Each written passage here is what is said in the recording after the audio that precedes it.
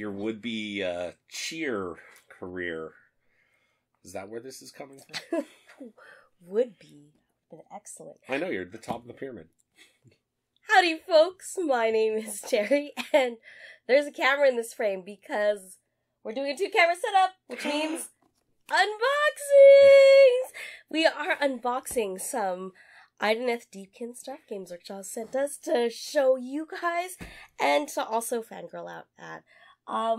We were in the studio preview when they unveiled these at Adepticon, and sploosh? Oh, yeah. Is it? Oh, absolutely. Like, listen. Thematically correct. It was hands down the best part of that studio preview, and that was the one where we were the first people to know the announcement that Plastic Sisters are coming eventually, maybe 2019. 2019. But they had these, and they showed these, and they were so Amazing. ridiculous. So ridiculous. So we've got the Battle Tome to show everyone. And we'll flip through, and then we've got the boxes to unbox. So, we don't play Age of Sigmar yet. Well, we do now. No, so I'm waiting for the start collecting box for the Daughters of Cain, because I'm ready to go on those. Yeah, oh my god, that Marathi model almost had me smokes. in. And then you were like, no, it has me. I just need the start collecting box. And then I'm like, checks out. And then they showed these off, and Nathan was like, okay, well, I'm in. This is what's happening. We better get painting.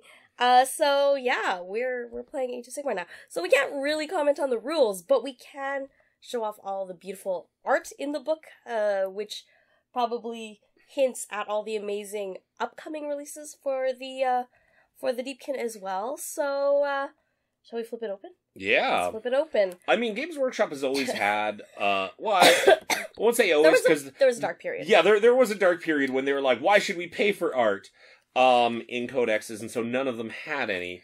But since then, since they have seen the light, right?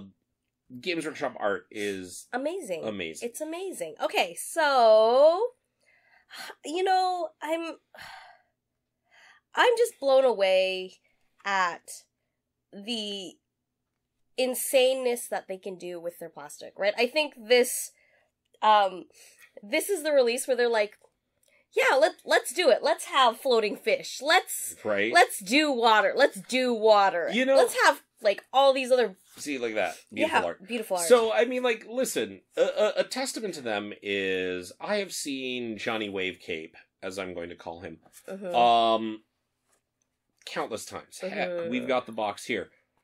Every time I look at it, it just, like, blows me away. And I'm just awed by the coolness that model is. Right? Okay. And it doesn't get old, and I love it. So, they've got the lore, of course, and art and history. Nathan, you've read some of the lore. Tell me what was the thing that was like, well, I thought I was in before, because we saw the minis at Adepticon. And then, what is it, like 2 days ago, you're like, okay, so I'm really, really for sure 100% in now. So, for this to matter, it must be known that I had a Dark Eldar army that I played for like 7 years. So, the Idoneth Deepkin kind of background is, after Teclis and Marathi and whatever the other one, who is way less cool than both of those, freed all of the souls from the belly of Slaanesh, Teclis took his souls and was like, I'm gonna remake elves, because I miss elves. And he created what became the Idoneth Deepkin, but they were dark. In a way that, being consumed by a chaos god would kind of taint your souls. He tried to destroy them, they fled into the sea, started worshipping the old elven sea god. Around this time is when they discovered that not all of the souls that they got back were pure whole souls. And so they created this weird caste system, as seems to be a fantasy shtick. A thing. But what differentiates you is not birth, but the purity of your soul and the ability to just exist.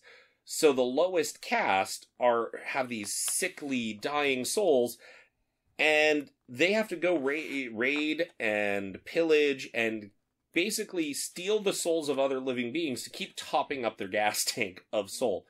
And that reminded you of... Which is the way old Dark Eldar used to exist, because in the 40k universe, I can't speak to current Drukhari or any of that. I haven't kept up with the fluff, but back when I played Dark Eldar, the fluff was, the reason they don't use soul stones the way the Eldar do is because they, capture and torture and consume souls, which tops up their soul gas tank, because Slaanesh is constantly sipping on that soul.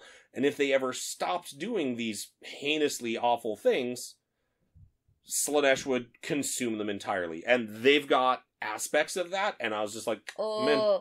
So, I pulled out one of the full color centerfolds, and good frickin' grief. Turtle. The turtles are amazing. Like, okay. Just ridiculousness. The turtles are amazing, but the dual guys riding the sharks are my favorite. Yeah, there's one over here too. It's amazing. Because, you see, I think that guy's got like a gun platform on the back of the shark. Yeah, they all totally do. So, the eel guys are like frickin', it's amazing. Yeah, it's... The octopus guy? Oh, what is he riding? It's like it's like a eel unicorn. We actually have him. It's him. Ooh, High King of the Deep. So. But yeah, so... Okay, so I mean, mini porn, you can go all over. One of the things that I wanted to show, because we have not had... This is our first Age of Sigmar Battle Tome. Yeah. Again, we don't play. Is their painting section is off the chain. And keep in mind, they do have the Citadel Paint app, which is fantastic, but this, to me, I feel, takes it an extra level up, and I love it. So first of all, they're saying, hey, paint it, Warhammer TV's got tips, which is great. Great shout-outs. It's a fantastic channel for painting tips. But then you see here where they're saying, hey, these are the different houses that there are rules for, and you have to pick one of the houses that your Deepkin come from. And this is the quick way that we go from prime to white, and the steps we go through, where they're showing you where the color blocking is, what to do, and how to add. I mean, it's not in-depth here, but even once you get past all of the different houses, of which, like I said, we got 6, you look at something where they're like, hey, look, this skin is hard because it's super pale. They literally from the bottom of the ocean. They don't get sunlight. Here, starting at primed white, apply this shade, apply a layer, and they walk you through each and every step. And they even start to show, hey, red tassels, what about sea creatures? Because I bet if you're a Games Workshop painter, you've literally never painted sea creatures and fish before. Are you saying that there's not a lot of coral that have existed in the old world or in 40k? Yeah, like literally zero. None, I can't even think. And then they're like, hey, this is how we did our Leviathan skin and the shell, and look, this is how you can paint the crests really nicely. And what I appreciate about this is if you look at the studio scheme, they've glazed almost everything to give it that under the sea look. So instead of your normal dirty metals if they're humans, or clean metals if they're like an over... like a land elf, if you will. Everything has these blue and teal glazes all over it. And so going through those steps to both pick out the sea life, which is net new in terms of colors and techniques, as well as those glazes, I adore that. Amazing. It's a fantastic detail. So, yes, did a quick flip through the first part. We're not rules. Yeah, you can buy the book and read the book and do all the booky stuff. I tried to read the rules, but we don't play Age of Sigmar, it's all contextual, right? Yeah, it didn't really make sense to me. Save him for last, because he's the best. Are you sure? Oh, he's the best. Okay, fine. We'll start with the Thralls first. So we're gonna unbox the Thralls. You took off the cellophane, but we haven't actually cracked these open. Yeah, so that way you wouldn't have to see us awkwardly manhandle cellophane. So sorry, I'm used to the days of Games Workshop not giving anything, so I'm just curious. No instructions? We've got build instructions, which is all pretty straightforward. The plastic is standard workshop plastic in terms of, like, expectations. And then you actually have your rules cards. Look at all the fish, though! Guys! Look at the fish! Oh my gosh, there's fish everywhere! How many fish are on your sprue? I've got, like, undead fish on mine. I have Or it looks like a undead squid, fish. some seaweed, How about and these that armor is plate? it. Like the fish have armor. Like See, are you thinking scales? that the shin pads are fish? no, those are actually fish. They have like okay. strappy beaks. There's Sure, one sure. here. Like, oh my gosh. You know, this is the insane part, right? Like, it's just the plastic's so good, and there's so many. I've got 5 on each sprue. Is that how the bodies you've got? Yeah, and then because it's Games Workshop, you have about 3 dozen heads to choose 3 dozen from. heads to choose from. Actually, no, I'm lying. It's just there's only You're these lying. what 2, 4, 6, 8, 11. Oh, for 10 guys. That's new. Heads used to be the only thing that they'd give you like 50 of. You're like, it's a 10-man Your box set. Why age do I is need? showing. Why do I need 30 Look, different they have tactical a squad clown helmets? shell right Oh, there. absolutely. So, That's a clown shell. I'm loving this. Oh yeah, so, listen. They're beautiful It's sculpts, right? it's Exactly as per the I don't box. want to use this to minimize it, but this is typical Workshop. It What is isn't typical exceptional. Workshop? There are a lot of extra details that you can add on. There's a female body on my sprue. Mine too. Ah, you're not special. Right? Oh, I got 2. There's, oh wow. There's a girl on mine. There's a girl on mine. There's females on these sprues, right? I mean, like listen, it's amazing. Absolutely fantastic. Let's have some fun now. Look at the High King of the Deep. Oh, this man. is a named special character, so let's see. Yeah, let's open see if them he up. kicks it up a notch. Let's do this. All right. Ooh. I like how it's very clear the way they package these. Like, these are 3 sprues. Because this is even attached. Like, this was attached here. Yeah. Like, just bend it and go. Okay, so not only is this the special character of Alternos, High King of the Deep, you can also make a generic Idoneth, Lord of the Phalanx, out of this kit. So you do not have to build the special character. And as a result, when you're flipping through the options for all variants, and then Volturnos is add that kind of stuff, he gets a fancy head. And there are his rules. And then if you're building a regular Akalian King, I forget. Like, I've forgotten. You always forget how amazing their plastic can be. That sword. Look at all the air! And how you have air and space. And just... You know, and even this crest. Like that neck plate. Look at this. This is the piece right here, which is just... It's so much... There's so much beauty on that. And it'll paint so fast. Like, that's the other thing with this particular...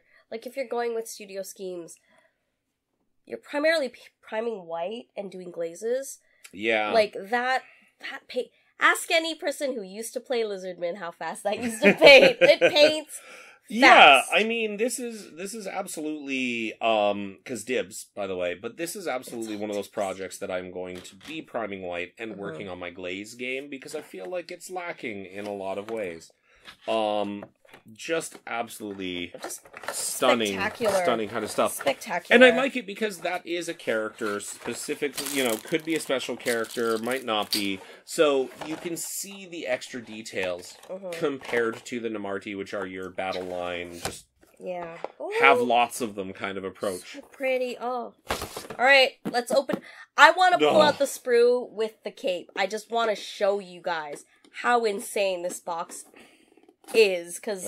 I ripped it. You ripped it? It's oh no, opening. packaging! Oh. Does it have a dust cover? I think it might. Just give me that. Failing dexterity checks. I can strength check all the rest of it. Oh, totally. It's double boxed. I got 2 boxes. You guys. What? I was gonna say, does one have the French? What? That is frameable. That's what we're doing. You ruined some art we were supposed to put in our house, Nathan. And then, you do have the 2 variants, because clearly they want me to buy 2. Clearly they want me to buy 2. Clearly they want everyone to buy 2. Oh my god, and beautiful. it'll work. Look at this model. It works. Oh man. This is the army you pull out the fog machine for atmosphere. Oh my god. Like, totally, right? We're buying one after Halloween now. a display board with a built-in fog machine. my Just like coral and shipwrecks and like fog. Fog. Yes. People be like, is it well painted? I can't tell. That's the point. That's the point. Oh, oh, oh, oh. Let's do this. I'm pulling out the sprues, and I'm freaking, god damn it, Games Workshop. So this eel here totally reminds me of like the Ursula eel from Little Mermaid, like this one. You know, it's funny you mention that, because when I was looking at all the stuff on the bottom, my brain started singing Under the Sea, and I was trying to think of a way to work it into my display board fog machine. Like, you push the button and it starts playing Under the Sea and dispensing fog. Dispensing fog. The seaweed is always greener. The fish are molded to the... Yeah, the cape I already. expected they would be, just because of you'd how have to glue gravity it on, defying but they look, are. like, and it's molded on both sides, like, See, freaking amazing. Okay, I would like to take a moment to talk about this base. And the reason I say that is, we've all kind of seen what it looks like in the photo art, but check this out. This is clearly the point of contact between your water cape and it, and you've got jugs and treasure on the bottom of the ocean floor. You have parts of a sunken ship. You have this little manta ray buddy who's going to plug into your base there, because you can see he's got the notches on the tail, and you've got the holes right there. Too, right? Like on his little and so it's just like, pearl. This is spectacular. A spectacular looking base, and even when you look in past all like the German and Spanish versions of the rules, you have all of these extra bits, so you can fill this base out. And even though we're talking a very large base here, you end up having very, very little actual room that you're going to have to kind of sand around and do those kinds of things, because there's so much detail that is on here, and I adore it. Oh man. Like, I'm waiting for the, like, Moana, like, collector crab model for these guys now. Like, there's so many things. I just was like, argh. The treasure crab. So this one you can kind of see the typical Games Workshop. We're gonna spread out from the sprue. Sprues have 3 dimensions, you guys. Check it. No, not even that. Look at this water and look at its join points. So we have this is all together, and that's fine. That's the body. But then they have such confidence in their sculpting that this starts to spread out. So if you actually look at these 2 pieces here, they're not connected to the main body because they're spray, and they connect through this circuitous route over here. That's insane. And that is unparalleled. Nobody else could do this, let alone does do this. Well, I mean, it's insane too, because when you look at the model, what are the join points to the frickin' base? Okay, can we just look? There's like... We've got 1, 2, 3, 4, 5 little snickets. 5 little plugs. Man, it's freaking insane. But what I love about that, though, is this means that you could quite easily paint this model in 3 pieces. Yeah. Because if you look here, the body plugs in there nicely. So you could paint the water, you could paint the base, you could then attach them. You could paint all of the pieces. I mean, the character doesn't really go together nicely because you've got the front there, and that locks him in place. But there's no reason why you couldn't, especially on small pieces like that, paint those additionally and then just put it all together. Because this wave cape is crying out for an airbrush. It's freaking beautiful. Stunning. Just... Sploosh. Literally. Sploosh is the term. Sploosh. Every time I handle workshop plastic, every goddamn time. You miss it. It's not just that I miss it. I am astounded by their ability to tool models. And the worst part is, like, it's like IKEA instructions where they don't give you words because you don't need them anymore. Like, you'll be fine. Like, you can do this. This is not that crazy. Like, a kid who gets this on, like, their birthday could follow these instructions and build this kit. And it's not the kind of, like, horrible experience that, I don't know, Space Marines in 2001 were. Where it's just horrible, right? It's a terrible, like, experience. Yeah, this all right. is an amazing thing. For the youngins. For the youngins who don't know what beakies are.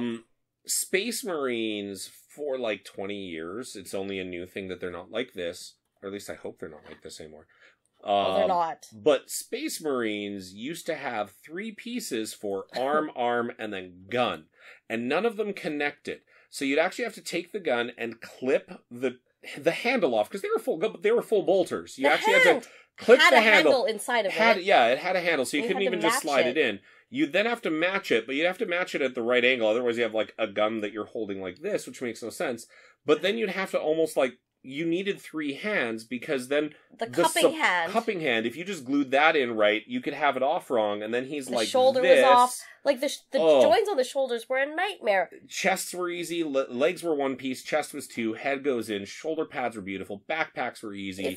But the arms were a headache. If you gave this to like 20-year-old Nathan, said build this, it would be a whole different experience. And I think that's the crazy thing. Yeah, even without this I could. And you know what? I do want to take a moment, because when Games Workshop first started to get into tooling like this, the first one of those models that I built was like the Skull Cannon of Khorne. Yeah.